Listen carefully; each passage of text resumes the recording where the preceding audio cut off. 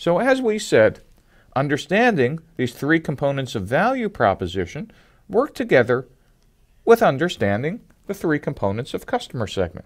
And in value proposition, the goal of this is to find out the minimum viable product. And in customer segments, the goal is to understand in detail the customer archetype or persona. And again, this equals product market fit.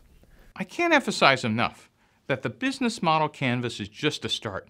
It's great to strategize and think about who customer segments are and value proposition and channel, but remember, all you're doing is writing down hypotheses. Your job is to turn those hypotheses into facts. And there are no facts inside your building.